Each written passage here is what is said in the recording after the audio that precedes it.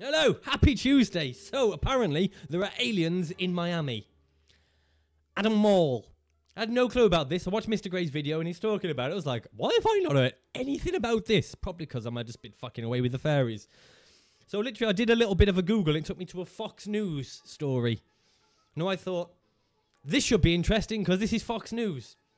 So, I had a look at the footage and I'm pretty sure I can work out what it fucking is straight away. So...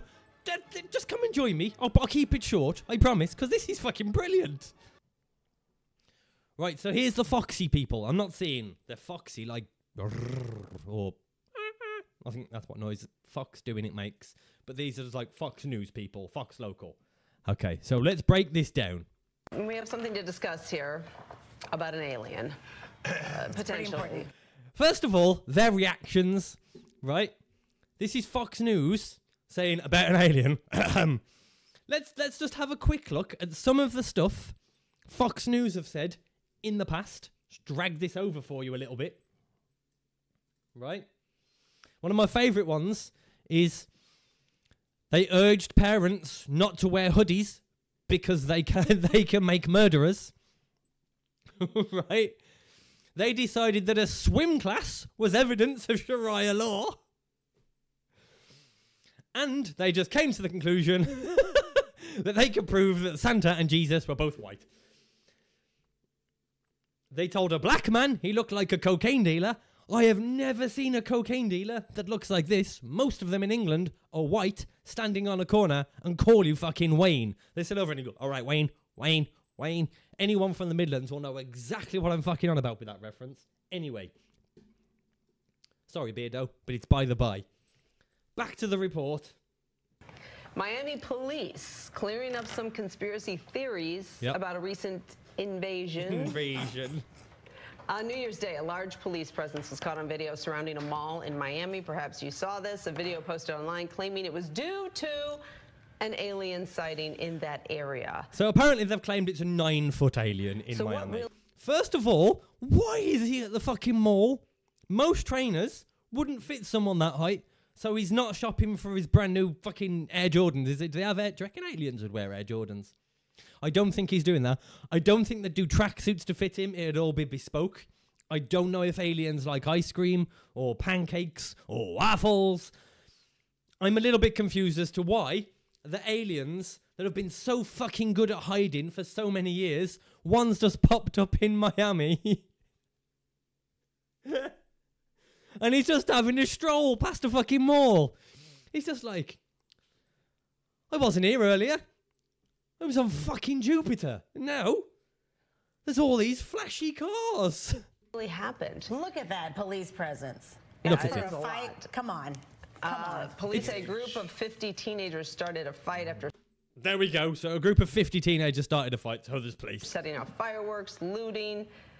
The alien, in air quotes, in the video was really just a tall person walking.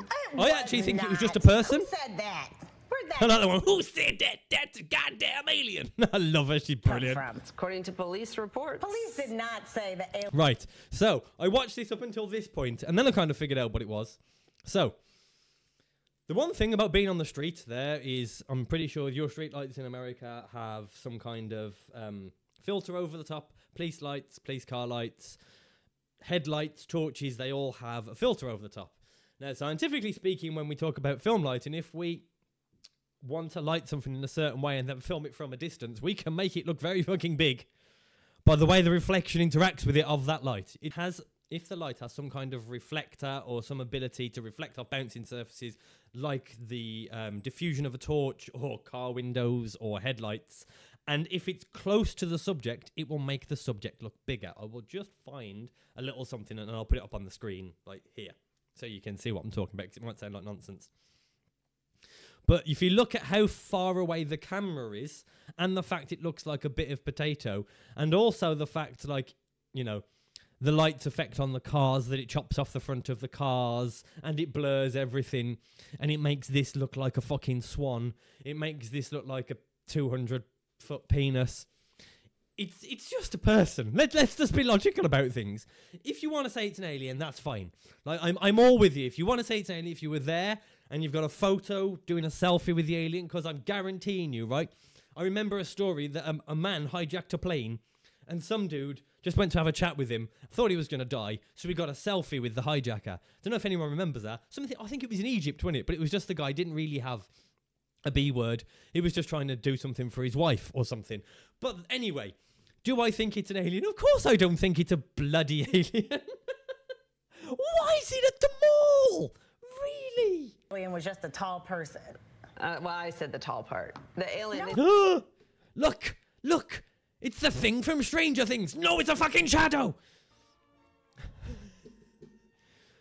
I'm sorry. I just had to look at it a little bit. Come on, really.